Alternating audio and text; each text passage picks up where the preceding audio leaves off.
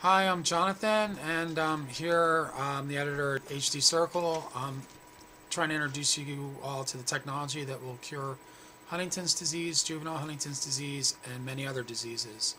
The background animation is from Harvard Biovisions. It's the inner life of a cell, and shows you kind of how stuff works.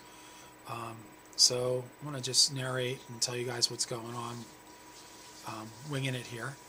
Um, Basically, what you're seeing in this animation is what's inside of a cell. And as I see the stuff that refers to kind of what happens with interference RNA, I'll try to narrate that. Um, this is what the surface of a cell looks like. It has like all these oily bubbles floating around. See this green stuff? And it's basically just like a bubble of oil that different proteins get suspended in for communication between cells. See it right there? That's like the inside of the cell on my thumb side and the outside right there. And could be the other way around. But what's going on is within these cells there's tons of proteins that are made, like these molecules here that are spinning around, and they're created by a process in which genes are transcribed from the center of the cell to basically produce all these different shaped proteins. So what you're looking at now is again the surface of the cell. That's the oil lipid bilayer, or whatever they call that. And well, I'm not sure what particle my head's stuck in. But you see how these strands are? These are self-assembling proteins that form like a geodesic dome. Like, you know when you blow bubbles and you get like that soap in between? Well, the oil gets suspended in between these geodesic dome type shapes, which are spontaneously generated from these special shaped proteins that are formed. And excuse me one second. You guys, I'm trying to record a video. Cut me a break. Thank you. And so what's going on as we travel inside the center of the cell is you can see this structure. It's almost like a superstructure of a building, like, you know, the iron railings and stuff welded together. But this thing self-assembles. These proteins right here can be broken and reassembled instantly. So if you like take a cell and you squeeze it, it changes the skeletal structure.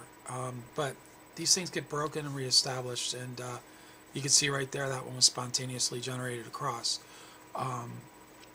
So sitting inside this cell, you see that protein right there just came and it broke the bonds of this superstructure. I'm not sure why, but it's just what proteins do. They each have a different function. This is self-assembly of the microtubules. Now what's interesting about these things is they become the information superhighways within the cell. So you're going to see this little walking protein that is going to come up and walk on this, and that transfers dopamine and other things within a neuron that are generated in the nucleus to the surface. So when your nucleus gets triggered, see this guy right here? He's just walking up one of these information superhighways with the vesicle, which is a little sack of oil filled with dopamine and other stuff that's created. And that little motor protein gets powered by ATP. Everything in your cell is powered by ATP, which is produced by your mitochondria. So there's two things I want to teach you about in this. I want to teach you about mitochondria, because mitochondrial defects, this is mitochondria right here, are the causes probably of earlier onset, which creates juvenile Huntington's disease. So this is what your cell looks like from a big standpoint. See right here, this is the center of the cell, and all cells have like these circular centrales or something. But so what goes on in Huntington's disease is you see these pores, these are nuclear pores. That is a RNA coming out, assembling in a circle. I hope you can see that. See the circle loop that was formed right there? And then this little thing right there is a ribosome. And so what it does is it goes around the circle and it spits out. See it spitting out the protein right here in my ear? That's what creates all the shapes of the proteins within your cell. That ribosome reading the gene that was expressed by the nucleus. So what we're trying to do to cure Huntington's is to make sure that that ribosome doesn't read the gene that produces the bad mutant Huntington protein. And in doing so, we shut off the ability to create that circle right there, that mutant protein that would create Huntington's disease, and then this little guy doesn't come and read it. So what we do is we program an interference RNA molecule that comes into the cell that keys up to these nuclear loops that correspond to that RNA circle and identify, just keys up to the ones for the mutant Huntington. And then what that does is it causes the cellular mechanisms that are in the cell to destroy that RNA express thing, so you can no longer produce the mutant Huntington. There's another little walker thing taking its vesicle off to transmit dopamine from the center to the X. So, you know, when you get your neurons stimulated, these guys go in action and they move really fast. It's not as slow as this. I mean, your neurons talk about 150 miles per hour. So the electrons go from one end to the other, and they're transported with the dopamine releases. So it's just one amazing mechanism on how the body works.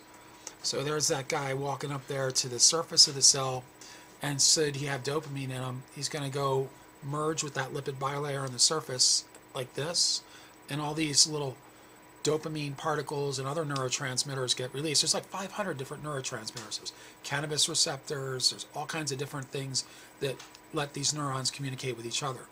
But neurons are really big cells. They spread out, they have little fingers coming out from them, and these little fingers are what get fed. And when neurons talk to each other, they're like interconnected like this, and this guy decides to make a connection right here, so that's a synapse. And that synapse junction is where the dopamine gets transmitted from one neuron to the other.